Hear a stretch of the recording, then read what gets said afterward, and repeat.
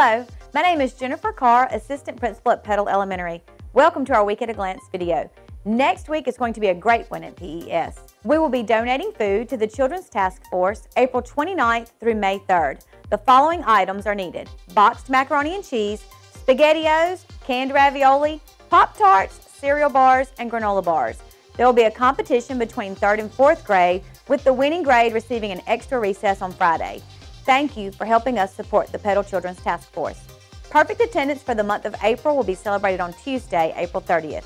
Your child will receive a notice on Monday if they have been at school all day, every day. They will be able to wear crazy socks and have a free dress day. Great job on making school a priority and being present every day. Attention upcoming 3rd graders and parents.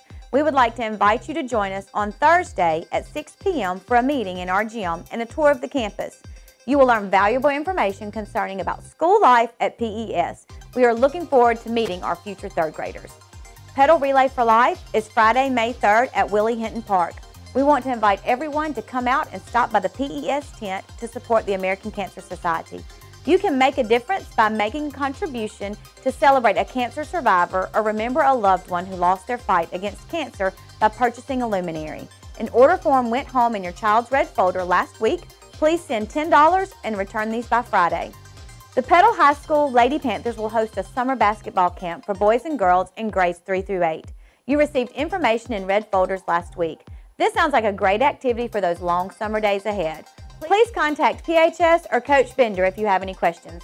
We hope everyone has a terrific week. Please contact our office if we can help you with anything. Thank you.